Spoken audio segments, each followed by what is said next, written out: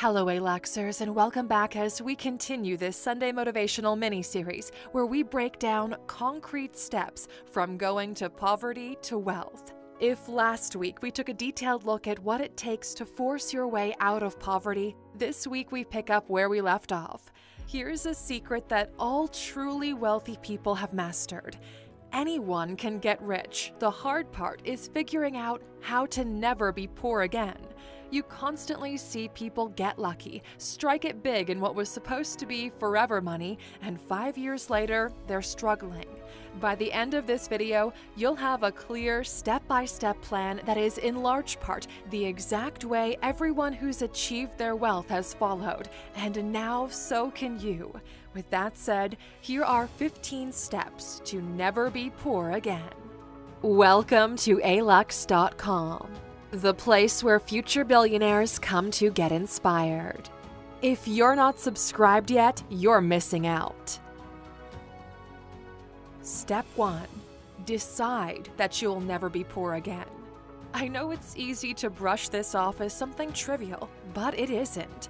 Every time you have to make a decision, ask yourself, will this make me poor or will it make me rich? And if there isn't a clear way that your decision will lead to an increase in income, then it's a liability.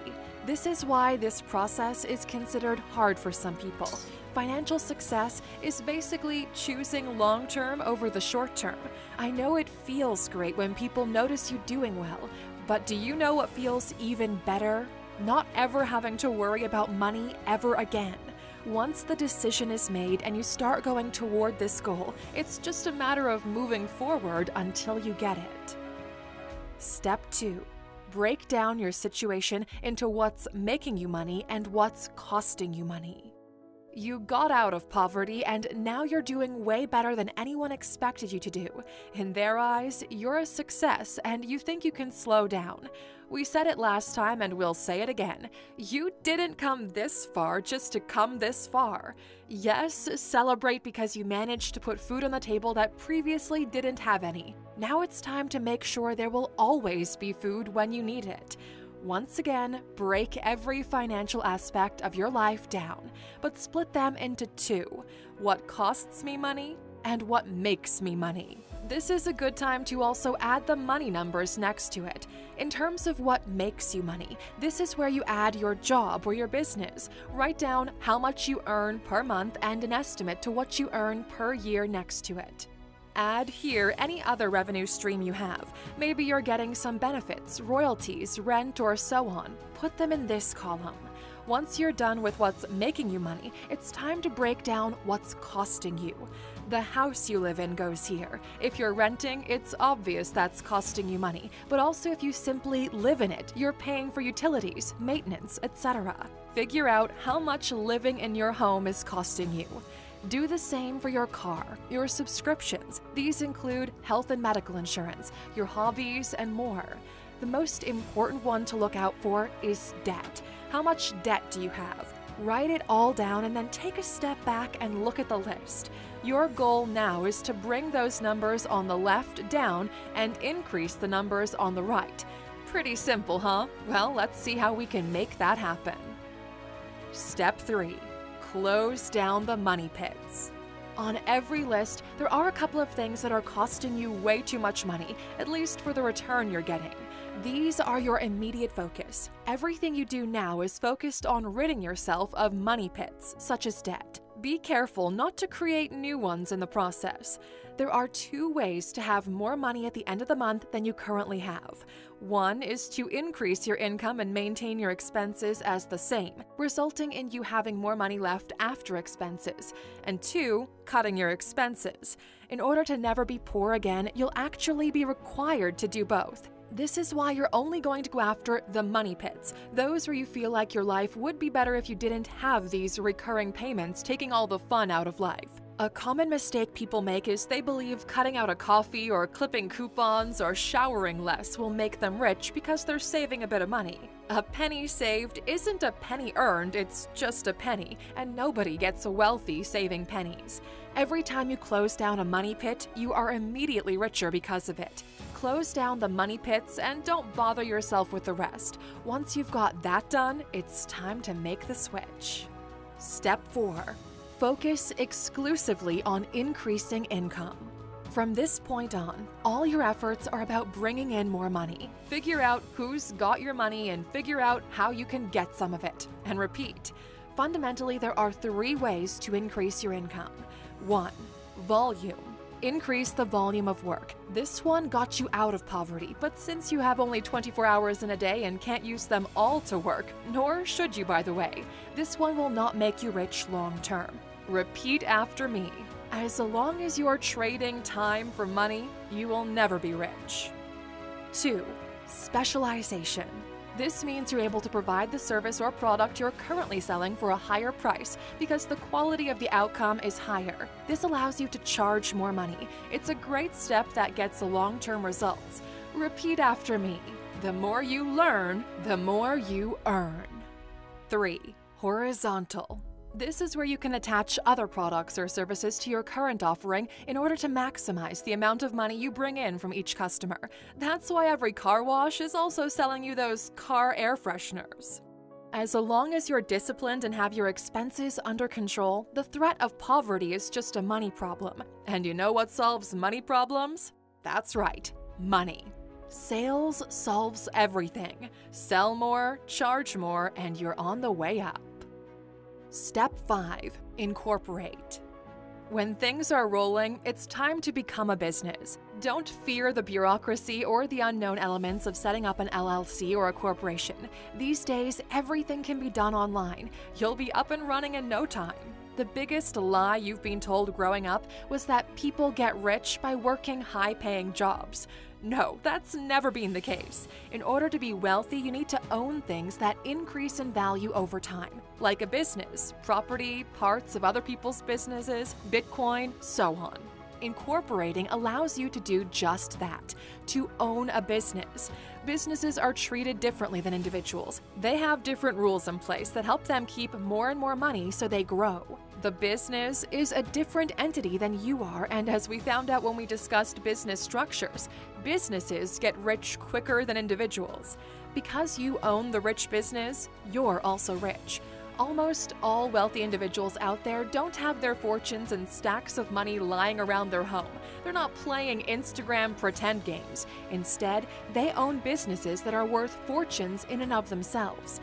If there's enough demand for it, at some point we'd like to do a course that walks you through step by step everything you need in order to incorporate a business in the US from anywhere in the world, and even curate some services that will help you get everything done smoothly. But we'll wait and see. Step 6. Pay yourself first. Here's where things get counterintuitive for most. Poor people pay their bills first. Rich people pay themselves first. The thing about a poor person's process is they pay their bills and never get to paying themselves anything. You're not meant to just pay your bills until you die, right? This is where having a business really becomes valuable. With businesses being taxed differently, you can afford to pay yourself first and have additional capital. You become a deductible expense and the business takes care of the bills for you. This money should immediately go toward investments of any sort. We strongly recommend you automate the process so that money leaves your personal account automatically. Personally, it goes into our index funds and crypto investments. This is what they mean when you hear others say you have your wealth creation on autopilot. The thing is, you can never do this unless you pay yourself first. Bills will eat away at your money and you'll never have anything left in your account. Step 7. Acquire, create, or build your first asset that makes money while you sleep. If you've done everything on this list right, you should be positioned in such a way you can finally begin the asset building process. The easiest one is real estate. Uneducated people think real estate is expensive. Why? Because they always think about expensive homes or expensive buildings and just how much money they think they would need to buy it. In reality, you only need 20% of the money a house is worth to buy it. Once it's yours, you can immediately rent it out. If you're smart, you can clean it up and have the rental income go up. Once you find a good tenant, the house will start making you money every month. But real estate isn't the only cash-flowing asset. Publishing a book does the same thing. When people buy it, a portion of the money goes to you. Stocks that pay dividends are the same, but to a smaller degree. An e-commerce store can take orders and bring in money for you while you sleep. If you go to Alux.com/sell before the day is over, you can have an e-commerce store up and running. Shopify was kind enough to support our channel and give the members of our community 14 days of pro tools for free. Everything you need to build a store is there, and they made it easy for you to do it. Just go to Alux.com/sell. If you click in the top right corner, you'll find a list of assets that rich people use to grow their fortunes. Step 8. Use your work money to improve and solidify the income-generating asset. By this point, you probably managed to have a steady flow of income from your work as well as your first cash flow generating asset.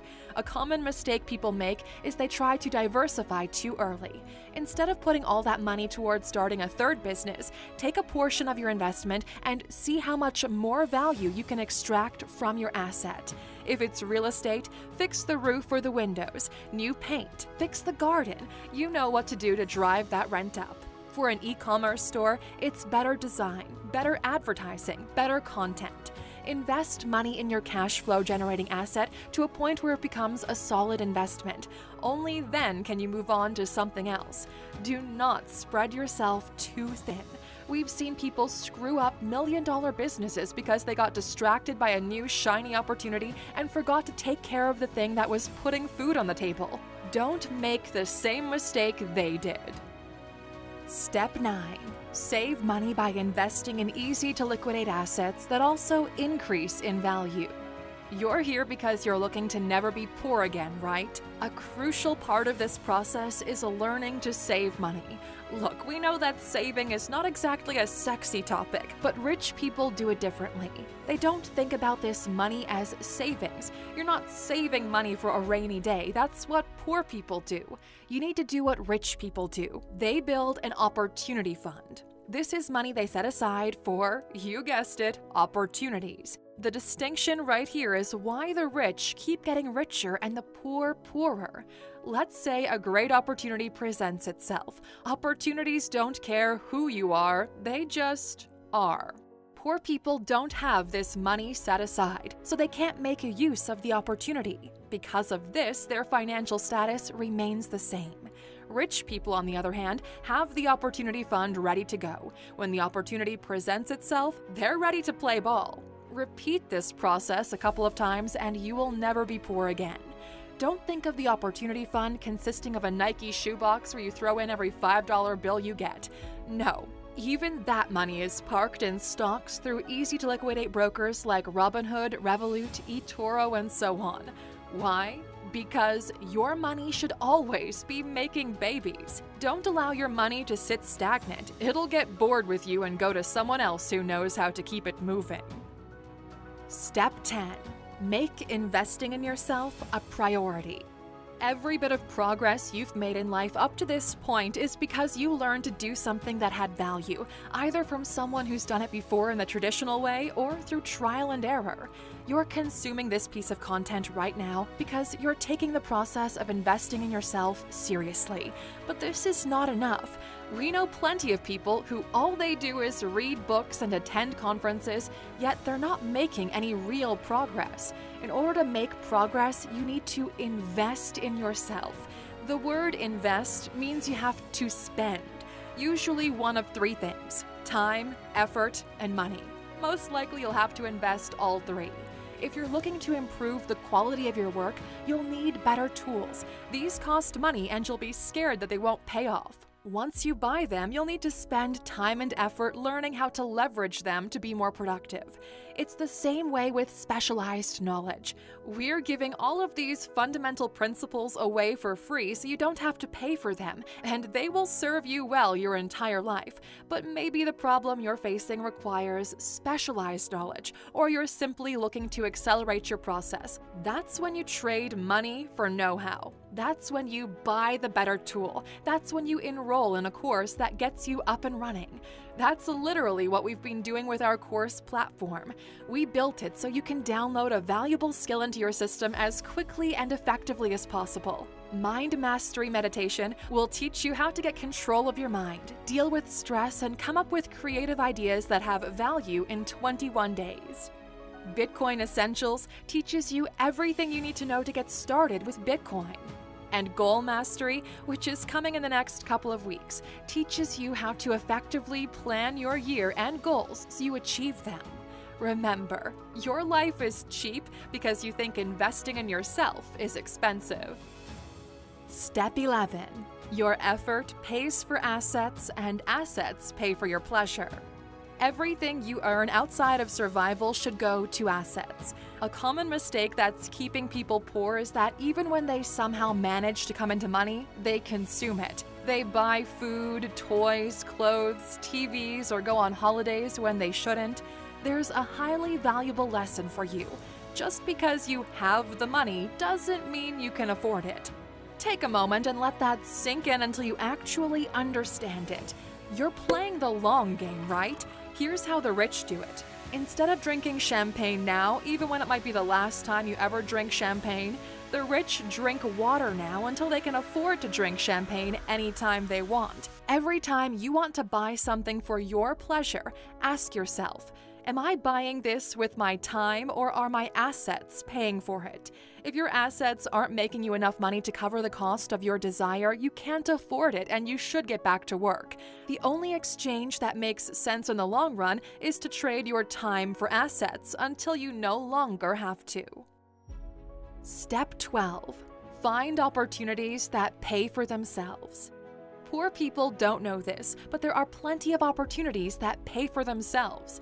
We know someone whose first investment was a townhouse. He was looking for a place to rent and saw the entire building was about to be put up for sale. Because he had good credit, something we discussed last Sunday, he was able to go to the bank and secure a loan with a minimum down payment. He moved into the new building and rented out the other apartments. His tenants were paying the mortgage for the entire building and then some. He now has additional money, lives rent-free, and every month he's building equity in the building. But this point does not apply exclusively to real estate. If you buy a new camera and you can use it to shoot photos for clients, it's just a matter of time until the camera pays for itself. From that point forward, the camera generates additional income. Not to toot our own horn, but people who purchased the Bitcoin Essentials course last year have made a ton of money because of the information they got out of it. So the course paid for itself 1,000-fold. Always look for opportunities that pay for themselves. Step 13. Reinvest all your profits to accelerate wealth creation. At this point, you're already doing well. One of our personal secrets to growth has been consistently reinvesting our money into our businesses. If you're young, you don't need much. You don't have many dependencies relying on you, so you can afford the luxury of reinvesting everything to give you a shot at wealth. The more you reinvest, the quicker you'll reach that point of financial stability. What's even better, in most countries, reinvested profit isn't taxed, which means if you reinvest the money in the business, you get the financial benefits of your profit in its entirety without the state taking anything away from you. That's why Amazon isn't paying any tax. All the money they're making gets reinvested or billed as an expense. As a corporation, you get taxed on what's left when you subtract expenses from revenue. If these two are equal, meaning all the money is spent, there isn't anything left to pay tax on. This is also why most expensive cars you see are not owned by individuals. Instead, these are leased by the company these individuals own. It's basically all money chess, so you best learn the rules and figure out how to play. Step 14. Do not improve your lifestyle in proportion to your earnings. This is the biggest reason why people who escaped poverty go back to it. fight the urge to play status games. Although you can afford it, there's no need to flex. We know your inner child is screaming to show those haters just how well you're doing and that you've proved them wrong, but a victory isn't final until the war is over, so don't screw this up. Continue to live below your means, considerably below your means, assuming you're now a person of means. Set rewards for yourself if you hit certain milestones. Even today, if something costs 5% of what we're earning, we still set a target to increase our income by at least 10% before we buy it. That way, even after we purchase it, things are still on the positive growth path for us. It's easy to sabotage yourself by improving your lifestyle. Don't fall into this trap. Play the long game. Play to win. Step 15.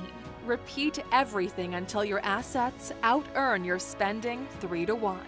It usually takes 3 years to go from poverty into the middle class if you're committed. It then takes 7 years to go from mediocrity to financial freedom, where financial freedom means you could stop working tomorrow and you could live off the work you've done for the rest of your life. People always expect things to move quicker than this, but for us, 7 years was a drop in the bucket.